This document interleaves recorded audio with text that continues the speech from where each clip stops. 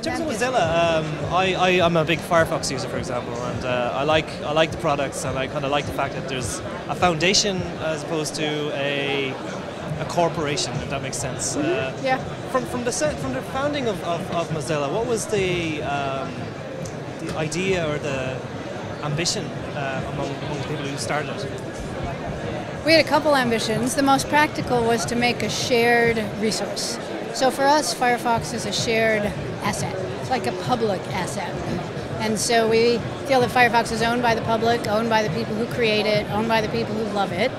And so the foundation is a nonprofit because we're making something shared and because we're trying to build certain traits into the internet. And we recognize that the commercial organizations and the drive and the capital and the private wealth generation and the return to shareholders is important, but we also feel like the internet is such a foundation of life that we need another layer to it. And so we built Mozilla to be all about an individual person having control and all about civic value, social value, completely open. And of course we do generate revenue. We want to sustain ourselves and pay salaries enough to make the product. But we're organized so that we don't have to generate that increasing return on investment, right, that a commercial organization does. And that frees us to make decisions really differently. So those are the kinds of things that we were thinking about when we started the foundation, and we're still thinking about today. Well, that kind of answers the next question, which I was kind of going to say. How does a foundation start up with the with ideals keep pace with technology? Because technology is at times it's cutthroat, it's about being edgy, it's about powering ahead. But how do you keep ideals pace with breakthrough technology? Yeah. Well, first of all, our ideals are powerful. And it turns out that for a lot of people, once they've sort of touched the network or the web and they understand what's possible, it's extremely motivating. So for example, hiring is easier than you might think in the Valley, where everybody else gets stock options, and a chance to get really, really rich. But for us, so first of all, the motivation is really strong. People understand it. And then the other piece is, I think the technology, living in the market is really important, because that tests our ideas. So we know that, well, our ideas are important, but we know that if we produce a poor quality product, we won't be effective. And so I think there's a discipline in technology that forces, you test your ideas by the flames of fire, that idea. And for us, that's what the market is. So people like Firefox, they like the idea we're a nonprofit, they like the idea that, we care about things other than our own personal wealth, but they still want to have a great product. And so that combination turns out to be really quite effective. The browser market, I remember the days of the AOL browsers and the Windows, Microsoft muscling into the market, and then a lot of that going on.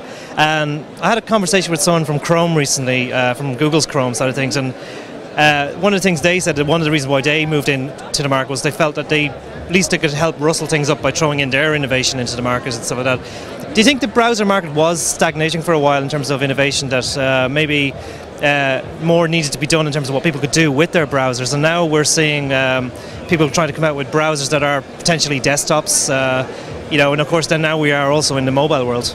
Right. Let's see. Well, certainly there was stagnation in the browser space before Firefox. That was very clear, right? Microsoft had even, I think, disassembled, is that a word? Disbanded the team working on IE. So there was absolutely stagnation there. So that was part of the reason we built Firefox. I don't know if I would say we were stagnating.